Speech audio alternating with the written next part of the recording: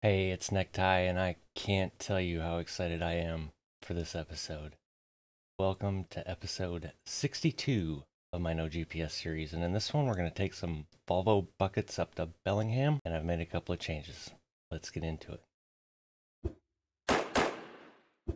So as you can see, we are over here at a service center. We delivered at the Lieber. I drove over here. The plan was, I believe I told you the plan. If not, I'm telling you now, the plan was to come down to Aberdeen. However, all right, there we go. I spent a couple hours this afternoon going back and forth with Ironwerx modding on Facebook Messenger, and he sent me a couple of updates to the trailer to test out to make sure his fix worked, and it worked beautifully. So the first thing is that I'm super excited about, because this is hands down my favorite Lowboy trailer in the game right now. The Ironwerx modding GSL Lowboy is back in. And then I made a couple changes to the truck. So what's going to happen is we need to come out of here and hang a left and come down here to Western Metal to load. Then we're going to come back out of here. We're going to hang a right. We're going to take this all the way down. And where I said in the last episode to take a left to the general store, I didn't know this was a one-way at the time, but we're going to take a right. And then we're taking this down to Washington 20 and back to the ferry. And then we're taking the ferry across. We're going to come up here to I-5, take I-5 north. And then we're going to, this is the first exit. Taking the second exit, right, left into UPS is our final delivery. So there's that. Look at this girl, would you? One of the coolest. I'm a nerd for probably what people think is stupid shit, but so this oversized sign here.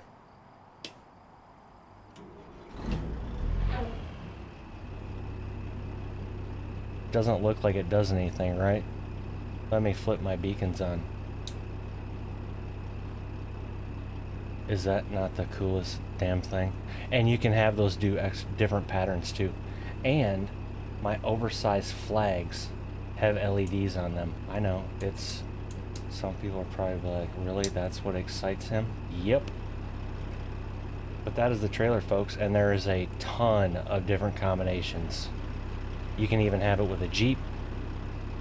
I think there's a quad axle version. I have the... Why aren't those up? Oh, they were up. So I have the triaxle with the liftable tag in the back. And then you can do all, I mean, there's all sorts of customizations. You can actually put a deck up here instead of just having a neck, so it would look like a regular RGN, for example, that we used to pull at TMC. I did notice I forgot to put the ramps on the front. Let me do that right quick. That'll take 2 seconds. See, you can put an axe, you can put all this crap on there. I don't know how I forgot that. Probably because I was in a rush. Alright, perfect. Are my trailer tires still up?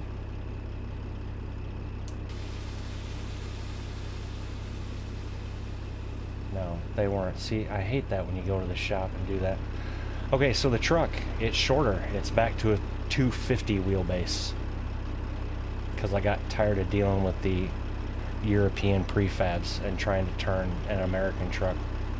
And then I added the beacon back on, but I completely forgot. See how that's mounted in between the cab and the sleeper? That's actually called a sleeper mount. So instead of sitting on top of the sleeper, it's on a bracket in between. Totally forgot that was even an update. So yeah, that's all I did. Field of view, change that as well. I'm at a, for those that are wondering, that have the Pizzster, this is a 70-degree field of view. So I'm tried to get it as you're actually driving, that you can see your, I mean, you can see your driver's side mirror as you're driving out of your peripheral, or depending how far back, you could probably even see more of it. But if I sit too far back, then the curtains for the sleeper clips, so I got it to where that doesn't happen, but I can still, everybody tracking? And then I think I moved it up 1 notch in the seat, so now I can see the front of the hood, which I'm not crazy about, but I'm trying to give you guys the best viewing experience of what it would be like of actually driving. And now I will shut my pothole and we'll get moving. As soon as I reset my odometer. There we go.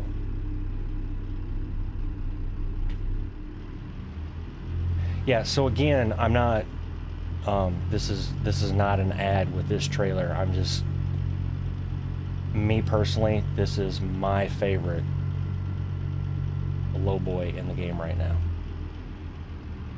And again, that's just like sounds, completely subjective, right? So, but it's cool because it has a Volvo compatibility mod and a heavy equipment compatibility mod. So if you own those DLCs, they're compatible with the trailer. All right, now I got to go all the way down here to Western Metals.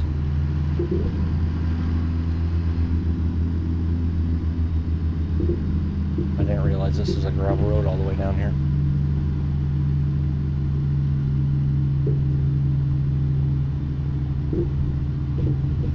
But yeah, and huge shout out to Ironwerx because he did not have to do what he did. And honestly, he said he was going to work on a permanent fix, and I'm like, you can do whatever you want, it's your mod, but if it was me, I would leave what you have because it gives people options, and now you don't have to worry about every damn truck out there. So the issue was,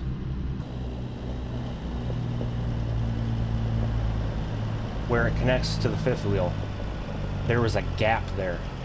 So basically what he did was he made that plate thicker and gives you options to basically fill in that gap.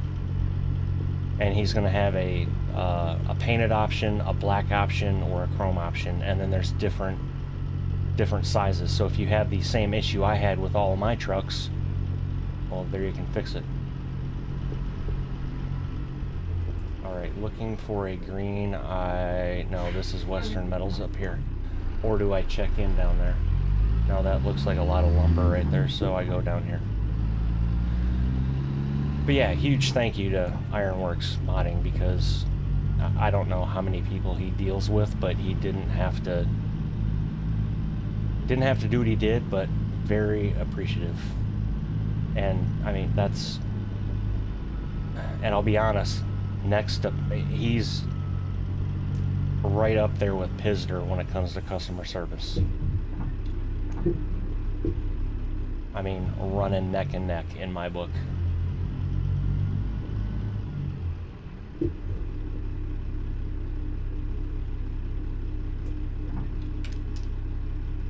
I'll try and shut up about the trailer, but to be honest with you, it's going to be hard. So as you can see, has the Volvo, the truck frame blanks. See, and that's cool. It's coming from here to Peterbilt, right? That makes sense. Grain bins. Anyway, these are going to UPS. I guess they're getting shipped out somewhere. Take job. Oh, and we're loading at that same place down there that we did the other day. Yeah, so the other thing is, and I, just before I hit record, I get an email from Pizzster, and then he updated the, his Discord that he just updated the Wade step deck to 1.6. Which I don't know if it added any more cargoes for sure or not. I know he added more chassis to it. So it's getting real close for a release. But that's the other thing. I mean, I've pulled that trailer for I don't know how long in this series. And so I'm trying to keep it a little fresh because I pretty much pulled everything. Wow, I couldn't have taken that any wider and I still may have scraped that. Yeah, just trying to keep things fresh. Because I'm sure when people keep seeing the same loads on thumbnails and stuff like we just saw that, like, I don't want to see that again. and I get it.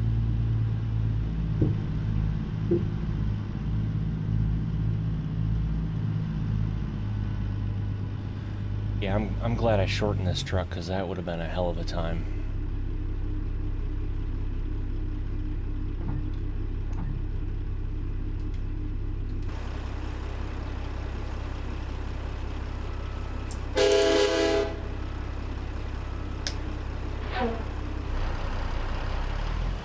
Oh, let's go this way.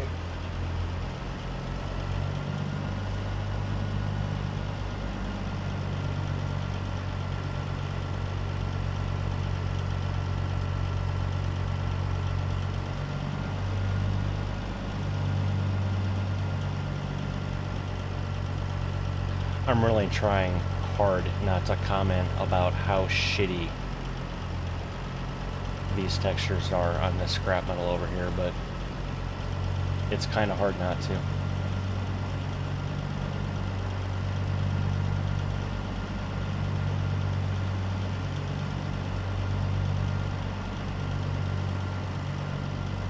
It's honestly quite comical at this point.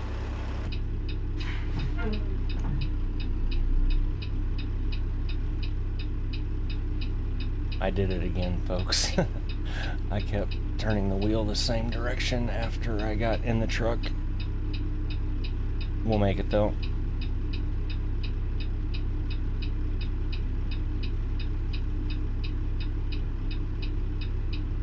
And remember how in the other episode I said that I didn't, for me personally, I didn't like how the 63-inch stand-up sleeper looked? I also checked in the Discord, and it's confirmed by Damo himself in the Discord that the 72-inch stand-up sleeper is coming in the next update. Don't need those on anymore. Let's get loaded.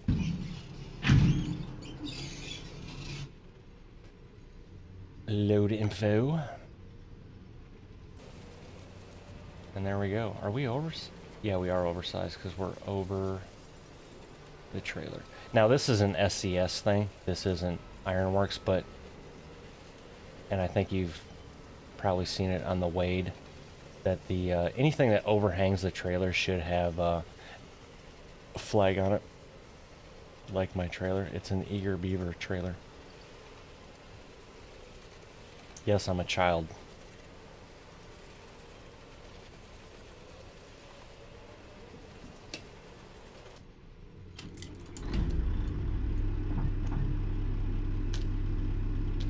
And also, if you're wondering why it's 9:58 in the morning,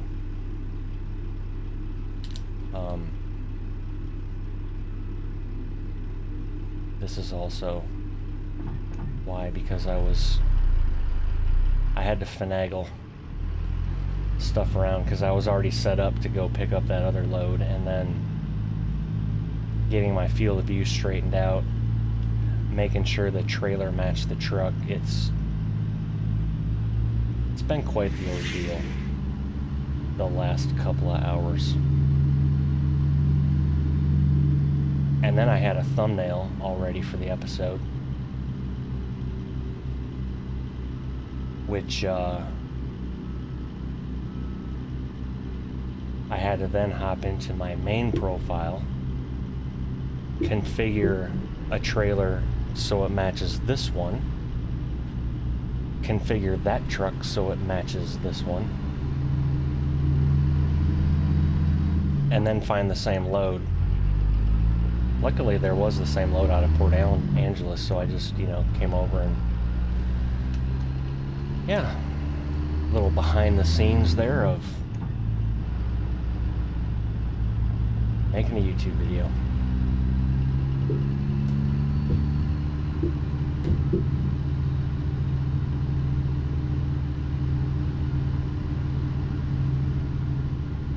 Alrighty, so now we have to take a right. Good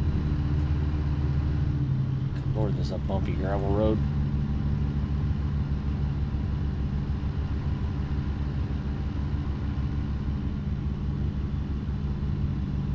I really hope I remember to start the Truckee client.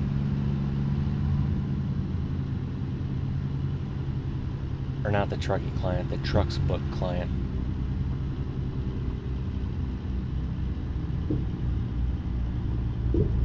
Because as it stands right now, my employees are kicking my ass in the VTC.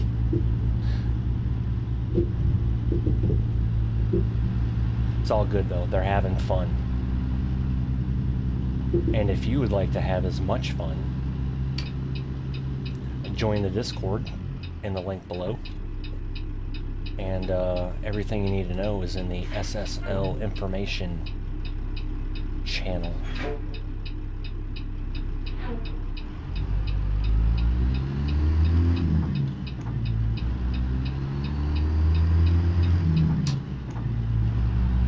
Oh, made that turn perfectly.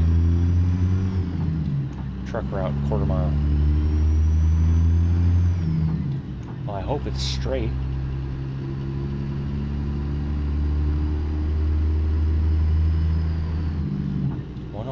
East truck route. Alright, well, we're gonna take it. We'll follow the signs. We'll be legal. Oh, speaking of legal, I should probably turn my lights on and my blinky blinks because we're oversized. Yeah, because I wanted to be down there, and I think I just scraped the guardrail. What did that just do?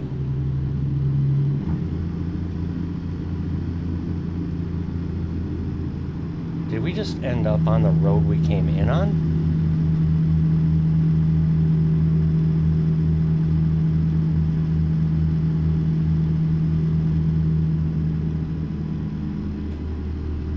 We did. Okay, so it makes you... Alright, so then in order to do the 100% roads discovered thing... Okay. Really?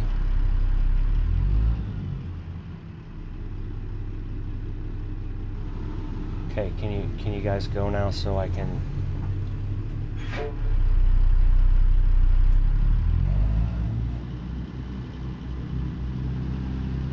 There's 3 axles on this trailer tie. It doesn't turn like a normal tandem would. Alright, so... Well, no, wait a minute.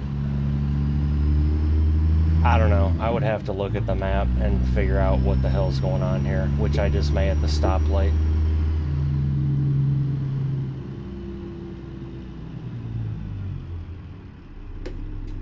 But I'm fairly certain this is exactly where we wanted to be.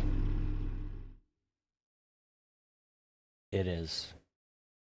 So I guess if I wouldn't have taken the truck route, we would have ended out over here somewhere, I guess. Oh, no. Yeah, okay, so this was the road I originally wanted to be on. So now we're not going to take it right at the general store, we're just going to stay straight. So as I was saying, if you want to get the 100% explored thing, you're technically going to have to break the law. Although truck routes are for the majority of trucks. If it's a local delivery, it doesn't matter. So I guess if you're going to that general store, you could get away with it.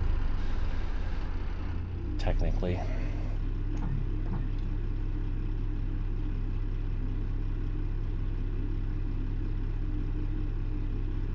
And graphics-wise, as I'm looking at the sky, I'm still using the weather 2.7 8K, but it's not from Steam. It's actually from the SCS forums, and it's a much larger file. So when you subscribe to it from Steam, it just downloads, right? But on the SCS forums, it's actually like a 6-part file that you have to download. And then there's a part 2, a part 1, the base, and then an add-on for Grimes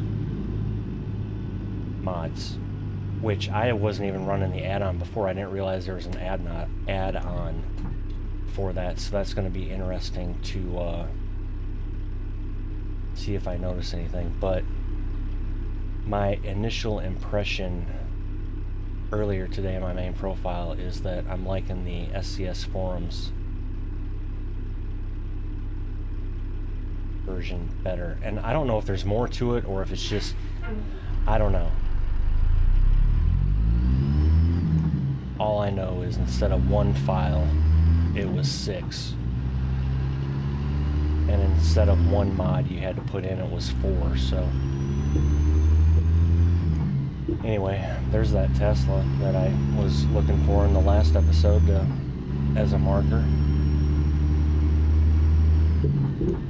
Okay, so the general store thing is gone, so now we just need to take a left on Washington 20. He says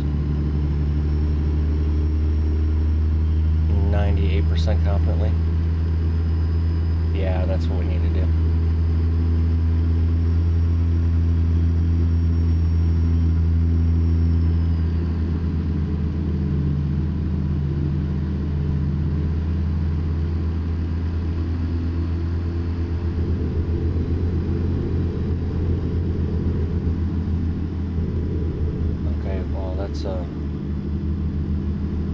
Oh, I guess I was on the center line, I guess.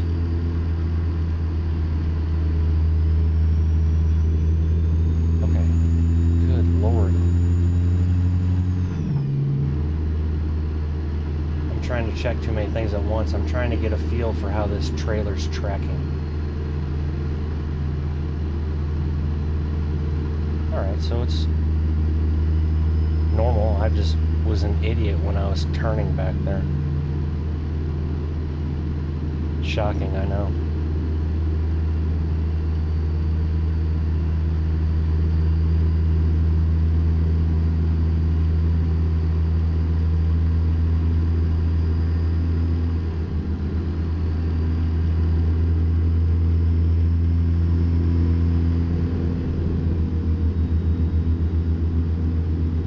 Junction 20.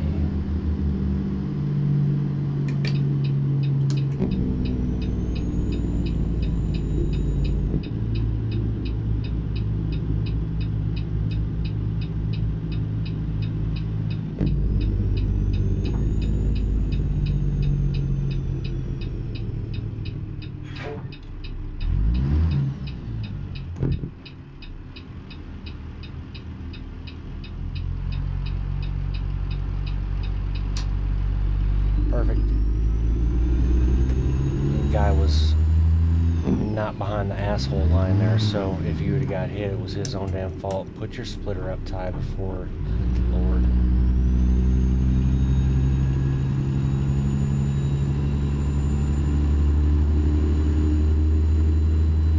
Alright, so now we take this straight into the port.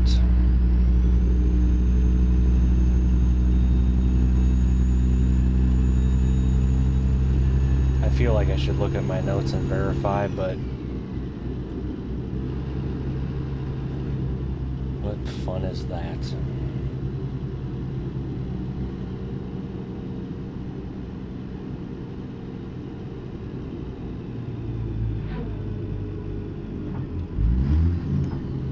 And if I remember correctly, it should be a right-hand turn into the ferry. As a matter of fact, at this stoplight. Yep, ferry traffic next right.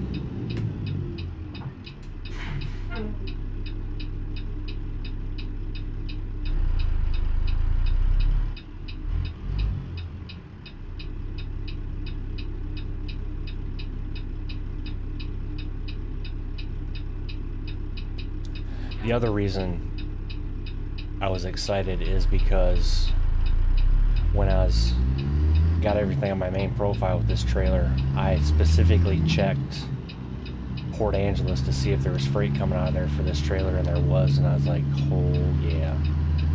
And then Bellingham popped up, which if I'd have went down to Aberdeen, I wasn't really sure how I was going to get back up to Bellingham.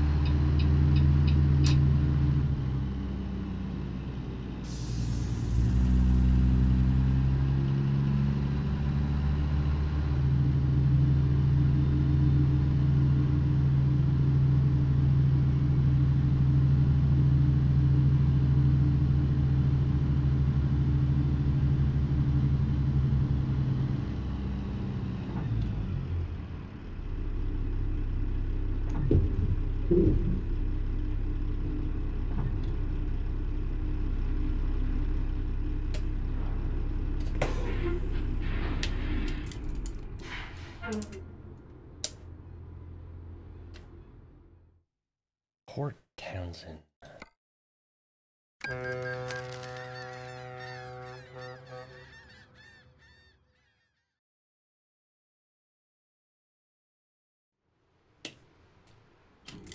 Did everyone enjoy their trip?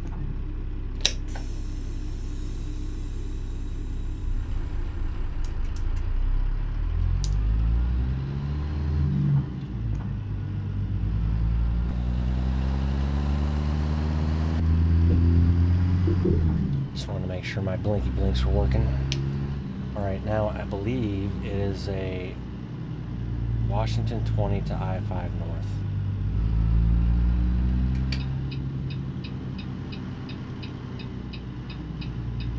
Alright, let's swing this wide so we don't hit that sign. Probably should have swung it wider. Oh, we're good.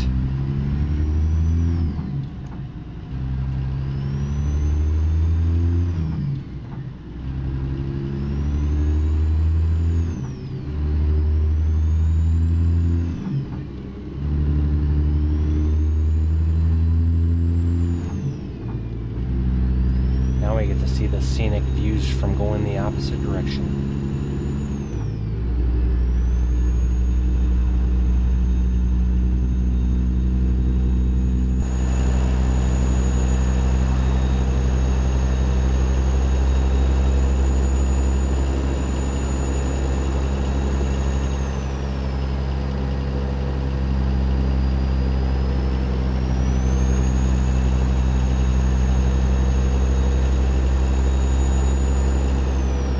Houses look like they could use some pressure washing.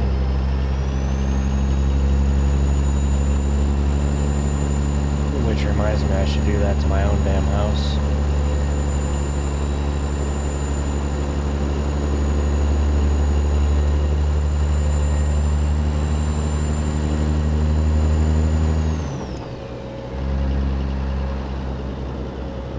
I'm really surprised there's no signs along here that say no jumping or no diving.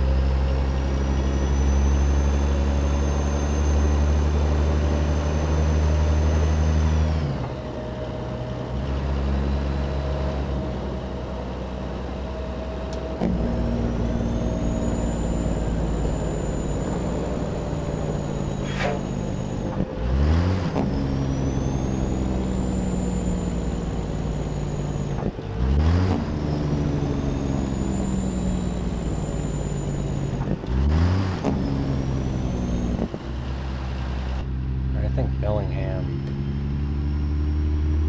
is the next one.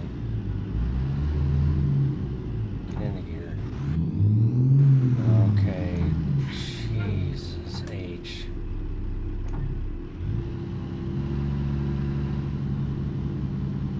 That's what I get for trying to pre-select crap.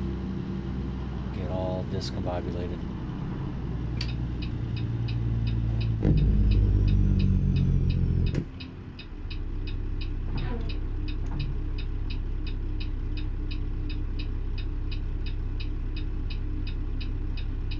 Yep, because that sign over there says freeway entrance.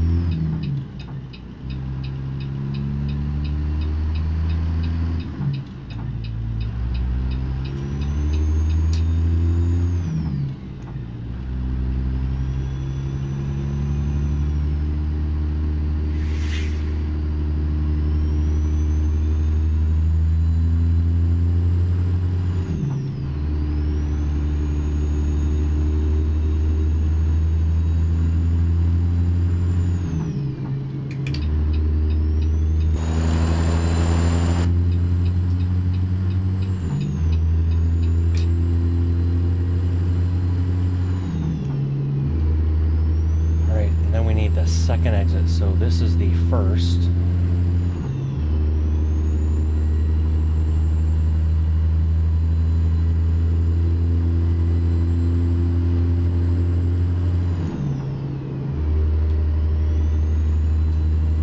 Which that kind of came up quicker than I thought, but there's only two exits. There's the way station on the left, so yeah, it is the next one. Speeding. And what else is new?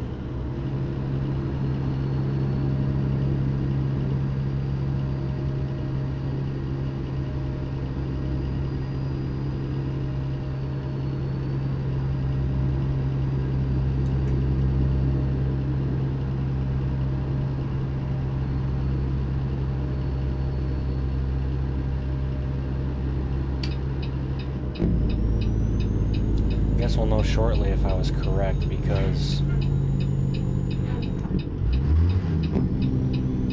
there's two service points down here, and as soon as we take this right, UPS should be on the left.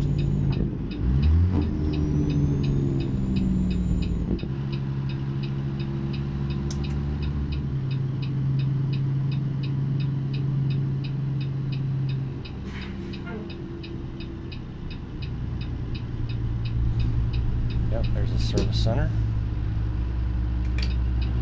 UPS should be right there.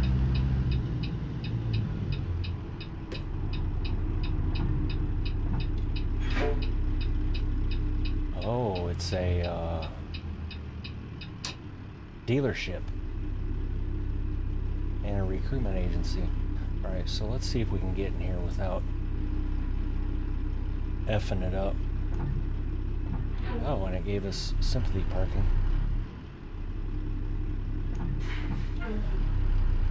Kind of cool how all the UPS facilities are exactly the same. It must be cost savings when they build them. Oh wow, I had plenty of room.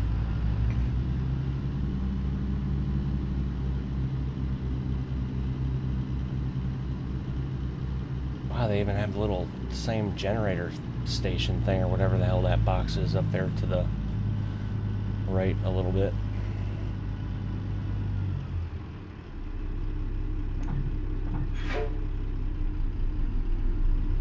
Guess I don't need my blinky blinks and my lights on anymore.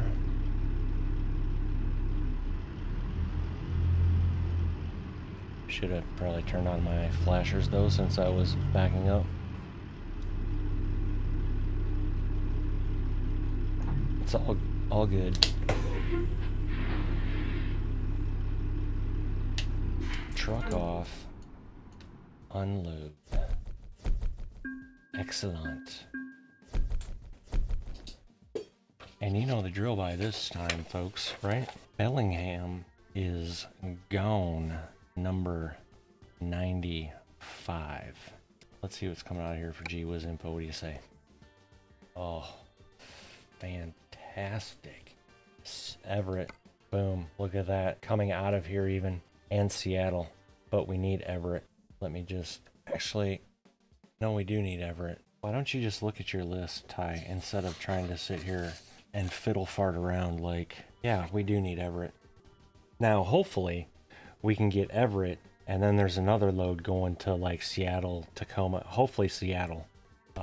So, it'd be nice to get a twofer in tomorrow. Wonder if it'll load us right here. Oh, that's even better. 118,500, which means we're at about 145. Truck is probably 25,000. Trailers maybe 15,000. Now we're probably pushing 150, maybe a little over. And there we go, folks, a lift truck to lift containers. So we will be heading to Everett in the next episode. And with that, ladies and gentlemen, episode 62 comes to an end. If you made it this far, I appreciate you. And until the next one, y'all take care.